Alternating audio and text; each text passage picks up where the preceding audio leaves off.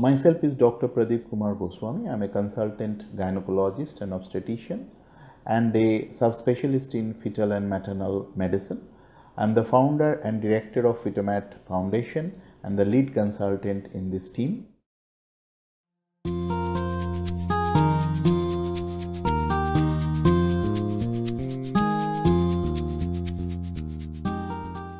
Fetal echocardiography is the special assessment of the baby's heart inside the mother's uterus.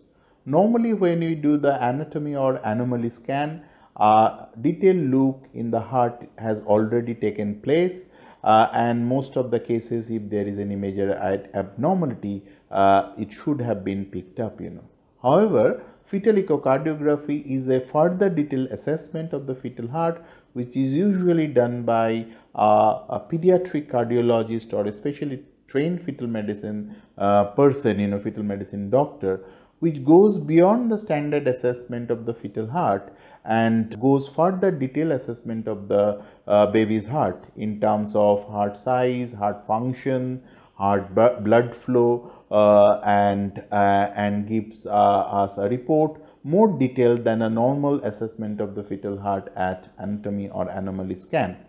Now, this is indicated in cases where it is perceived to be high risk of having a cardiac problem, something like if the mother have a medical problem like diabetes, if a previous baby had a cardiac problem, a family history of certain genetic syndromes, and IVF pregnancies in particular thought to be at high risk of cardiac problems, the twin or multiple pregnancies, and the list goes on, And also in otherwise normal pregnancies, the parents can opt for it for a detailed assessment of the fetal heart. It is done at around 24 weeks of pregnancy, sort of about 6 months of the pregnancy. It takes longer time than the normal anatomy or anomaly scan, and sometimes re-examinations may be necessary.